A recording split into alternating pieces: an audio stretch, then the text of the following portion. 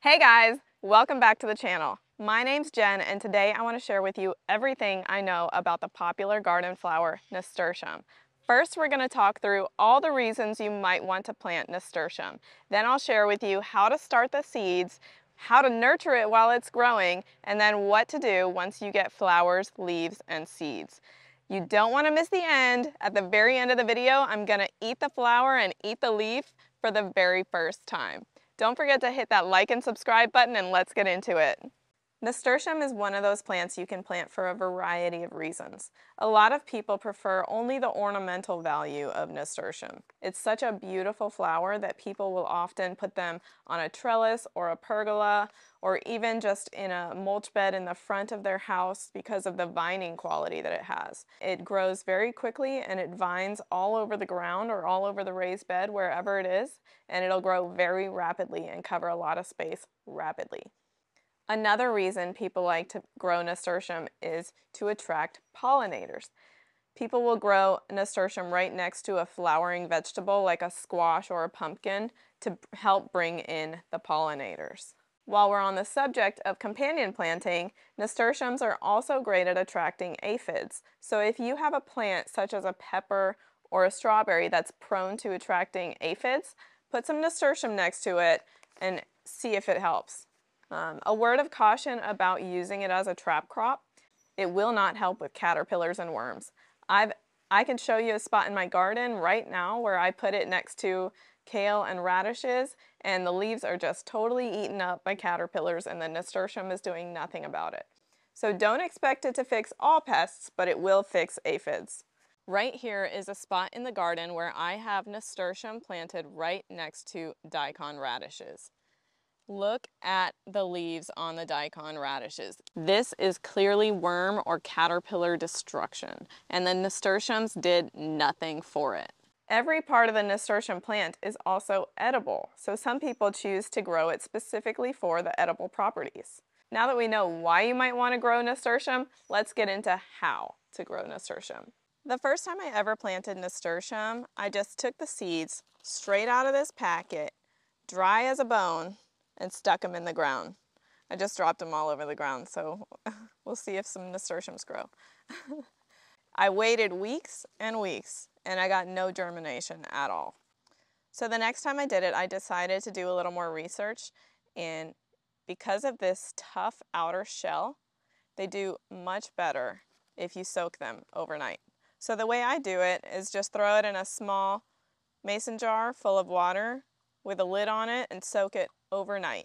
When I was ready to plant them after the overnight soak, I still put three seeds per hole when I was sowing the seeds.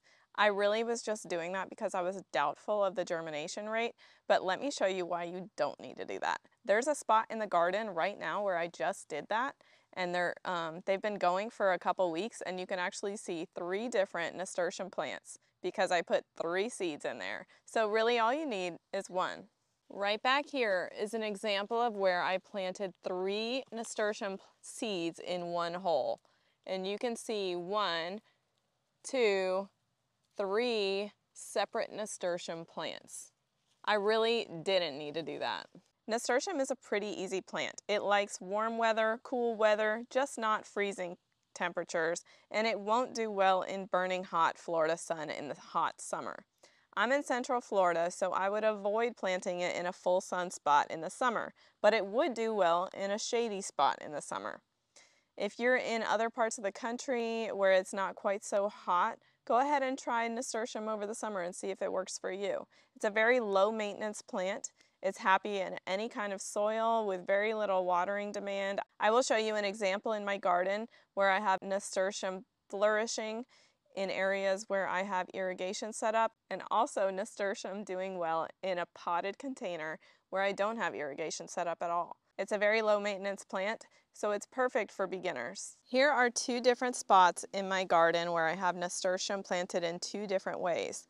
Up here, this is in my raised bed and it's set up on a timer with irrigation and it's doing well. Down here, this is in a container with rosemary and there's no individual watering set up here at all, and it's doing well. When it comes to the location in your garden, I want you to keep in mind its vining qualities. It grows very fast and it grows vines, so it could very easily take over some space in your garden bed that you're not intending it to take over. Let me show you what I mean. Right here's an example of where I have it on the edge of my raised bed, and you can see it's starting to come out and vine. It's basically taking over the spot where I have parsley growing. So be cautious about that and don't smother out your other crops. Let's talk about some of the ways that people eat nasturtium. See these green seed pods right here? So easy to just pluck off, and actually you can pickle it and it becomes a caper substitute. Another way to use the leaves is to dry them out, roast them, and then grind them, and they become a black pepper substitute. Of course, you can also just let the seeds fall and you'll get self-sowing nasturtiums over and over, year after year. Now, when people eat the flowers, they pick the freshest flowers. They don't pick the ones like this that kind of look like they're dying or they're on their way out and they already have like the development of a seed pod going on the inside. They'll take these fresh ones. Well, that's a bad example. Here, this one looks great, a fresh one. They'll take that off and eat it. I'm going to check it for bugs first, though.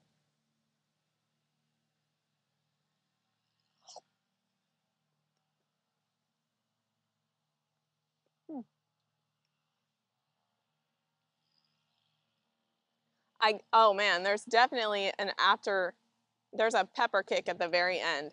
It is really good. And it would make a great addition to a salad, similar to arugula. Don't know how many of these flowers I'm going to keep eating, but that was neat. When people eat the flowers, they normally would put it on a salad or something like that. Probably not the best for cake decorating flowers because of that peppery taste. Something like a borage flower would be much better in that application. The leaves are also edible. You can pluck off a fresh one that's really green, just like that. No leaf miners or anything. You don't want to eat any bugs. But some people, if they're really big leaves, they'll use it as like a wrap for like a lettuce wrap or something like that, or they'll put it in salad. And sometimes they even dry it and make tea. And the tea is supposed to help so much with a cold and a cough. Although, to me, a peppery tea doesn't sound good at all. If you have a recipe for it, let me know in the comments below. I'm going to eat this.